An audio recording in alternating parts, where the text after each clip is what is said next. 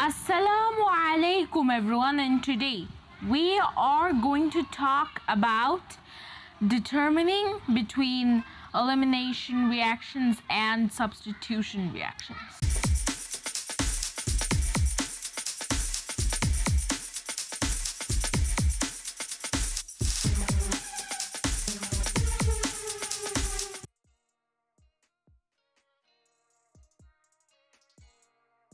Now, before we predict what reaction will happen, we need to get a few things straight.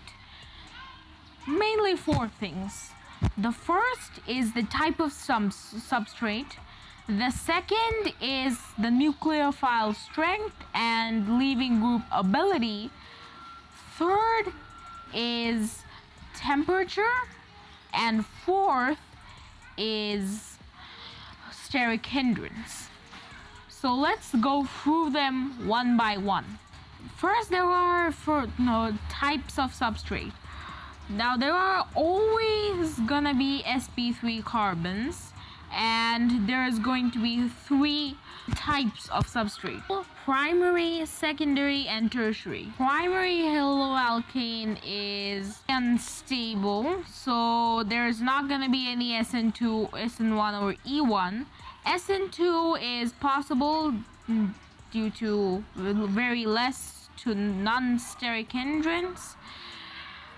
Now, a secondary haloalkane doesn't, like, the type of substance does not give us enough info on what can be possible.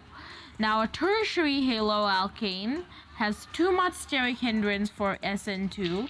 Sn1 is a good candidate, however, because the more substituted a carbocation is, the more stable it is. So E1 is also possible, and so is E2. Now we have to go to the second type of thing we need to determine, and this will be divided into 2 parts.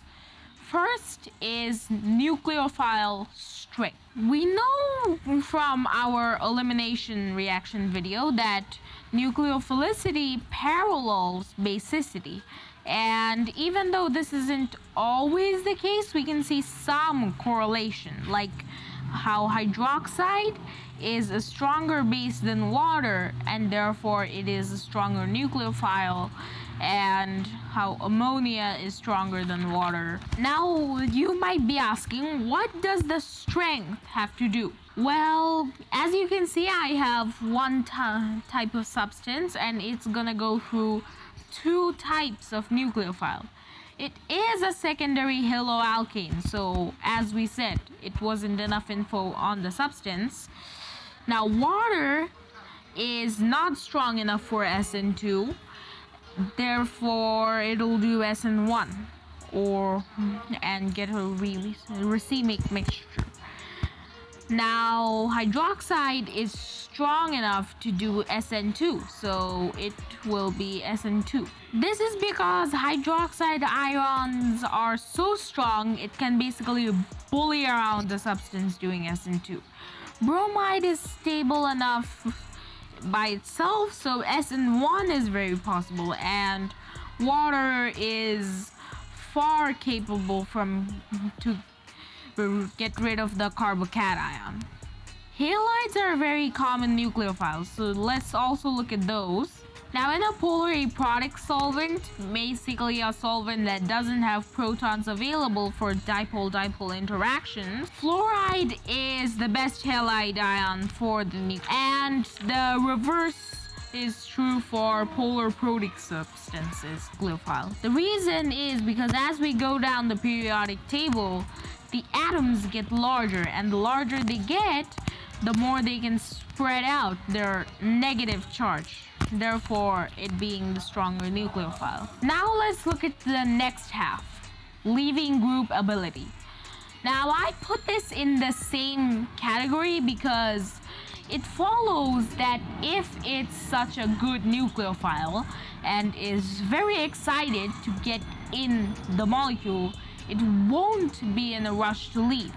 So since hydroxide is a very, very strong nucleophile, it is gonna be a terrible leaving group. But bromide is both a good nucleophile and a good leaving group because bromide is stable by itself. Since water is not such a strong nucleophile, it is also a good leaving group.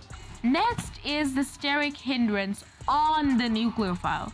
So we talked about a bit about steric hindrance on the substrate, now on the nucleophile. If it has too much steric hindrance, it won't be able to approach a substance. So something like hydroxide is very small, so it can approach a substance almost instantly. Now H3CO- has more steric hindrance but is a bit able to approach a substance.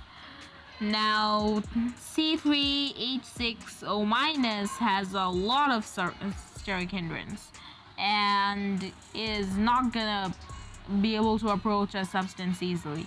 And third butoxide is just too much steric hindrance. This also explains why nucleophilicity isn't interchangeable with basicity, because if it has more steric hindrance, as we said, third butoxide is a very strong base, but it has too much steric hindrance for being a good nucleophile. The next and last step is to know the temperature of the room the reaction is going on.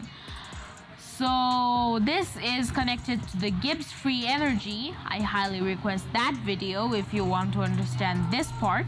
First, we have to understand elimination reactions are entropically favorable. Let's look at a type of reaction. Now in substitution, we can see that there are two things as the reactants and two things as the products. Now in elimination, there are two things as the reactants and three things as the products. And that means elimination has more disorder, therefore it is entropically favorable. Now let's look at the Gibbs free equation. This is a factor, but it's being multiplied by T, which is temperature. So if temperature is hot, then entropy and temperature will combine to a very high number, but if temperature is cold, then entropy and temperature would multiply to a very low number and favor substitution. So that's all there is to it. Thank you for watching.